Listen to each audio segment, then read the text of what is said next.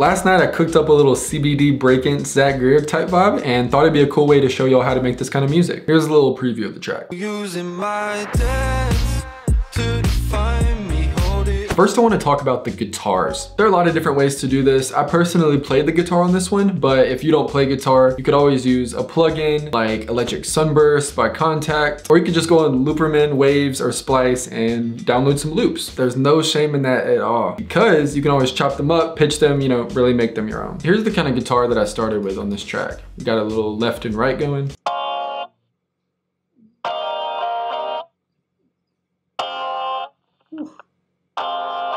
This is something that I think Zach and them do a lot, are these kind of like filtered guitars for maybe an intro or a certain part of the song. And a way that I like to do that is using this speaker plugin. You can have a lot of different speakers, like it's coming out of a radio, or if it's coming out of a telephone dialer, like all sorts of crazy shit in here. Now, if you don't have access to that plugin, I would just take an EQ, take out some of the lows, take out some of the highs, kind of leave this like 1 to 3K kind of area. Maybe add a little saturation and OTT. When you add saturation and OTT, make sure to do it before the EQ as well. Otherwise, you'll get all that low end brought back in, which is not what you want if you want this kind of filtery effect. So that's the effect I used for the beginning of the song. But when it comes to the hook, I automated that off. So it gave me more of a full sound. And here's what that sounds like.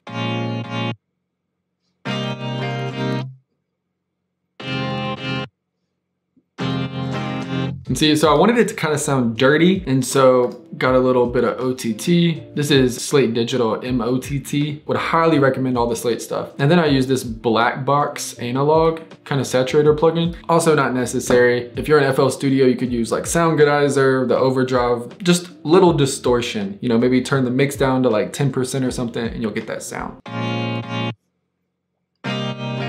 And see, something else I also have going is this shaper box. And this is just making it, kind of giving it that pumping kind of feeling, because this is a 4 on the floor type beat. And what that means is like the kind of EDM-y, like,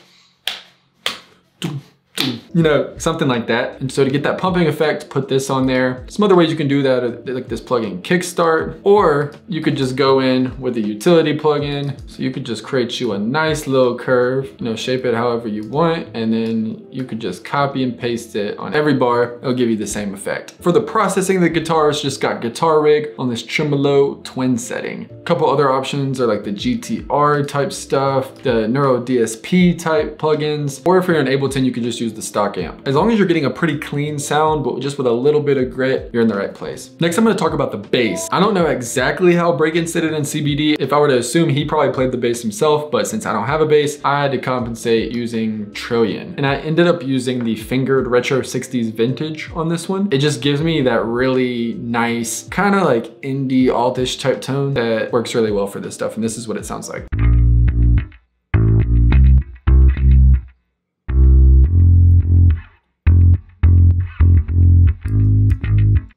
All right, and for the processing, we got this little CLA bass, just kind of beefing it up a little bit. And then we got that same shaper box, just making it kind of pump with the kick. One thing that Brakence and all these kind of hyper popper type dudes do is layer their vocals. And here's some good starting points for layering your vocals. At the very least, I would almost always, for hook type parts, have a main lead type vocal, 2 dubs panned left and right, just of the same melody. Then I would have 2 more doubles panned all the way left and all the way right of either a falsetto tone, which is like that usher-y, like, kind of thing, or a really low tone. It just kind of depends on what key. Brakence, he uses his falsetto voice a lot. And so I wanted to do that on this one, and here's what those sound like together. So the way I'm processing the vocals is just got a little bit of auto tune on there, alto tenor, A flat major, the key of the song, pretty fast retune speed, a little bit of humanize, CLA vocals, got the black box, just doing a little bit of saturation. Any saturator will do. Little de-essing with the FabFilter Pro, and then just a little EQ, rolling off some of the highs and some of the lows. So we got those, and then we got the 2 doubles, just kind of echoing what's going on with the lead vocal. And for those, we just got auto tune and CLA vocals on there. Then we got the lead vocal vocal, which is processed pretty much the same as the falsettos. As far as reverb and delay, we got just a splash of reverb, you know, Valhalla vintage verb, but these vocals tend to be pretty dry usually. And so as far as the delay goes, I just wanted certain words and phrases to have delay, and so I automated it on the words and phrases that I wanted, and ended up using just the stock Ableton Echo delay, but any delay works. But that secret sauce for your delays is to never make your delays dry. There should always be like either some reverb, some saturation, some EQ, you know, something going on with your delays just to help them be more unique and kind of gel better with the mix. And here's what all of those layers sound like together. People using my debts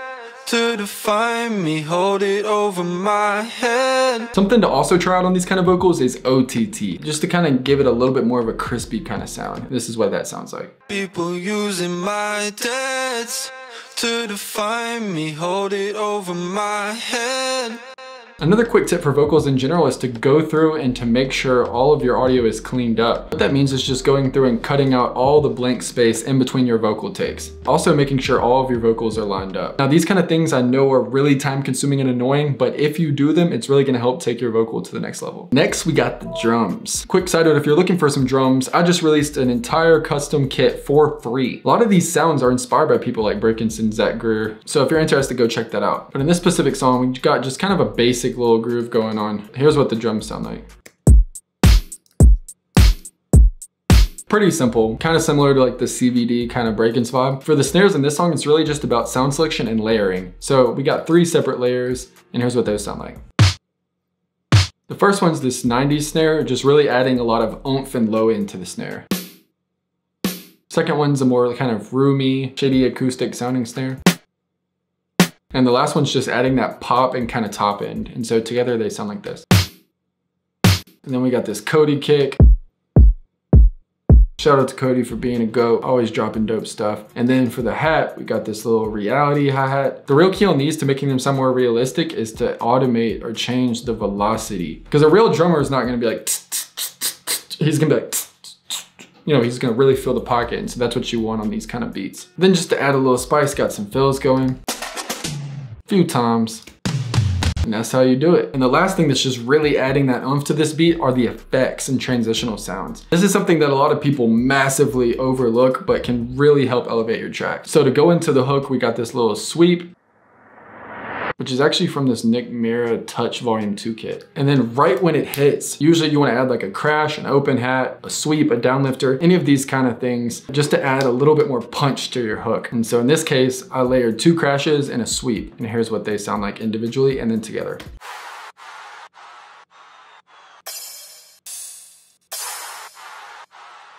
What's giving the sweep that kind of pumping feeling is that same shaper box plugin from before. As far as mastering goes, usually you don't need to get that crazy. You can add just like a little clipper. I know the Fruity Clipper's dope. If you're in Ableton, you could use the glue compressor or the saturator. They both have a soft clip function that's just gonna help give your tracks that little extra punch. But in this case, I used the Maserati GRP master setting, adding some nice compression, just a little bit of top end. Then we got the Ozone Imager going on, and what I was looking to do with this particular plugin is really just open up the kind of high mid-range and just take it out of the center and just fill out the whole frequency spectrum. Then a basic vintage limiter, boosting it maybe like a half a dB or something more. And after all that, this is what the hook sounds like. People using my debts to define me, hold it over my head, to remind me all the things that I said to you blindly. I don't wanna defend the person you think I am. Woo! Well, that's it for today's tutorial. Hope you enjoyed it and learned something. If you have any questions about things that I did, make sure to let me know in the comments or hit me up on Instagram. Regardless of anything though, keep vibing, making dope music, and I'll see you next time. Love you.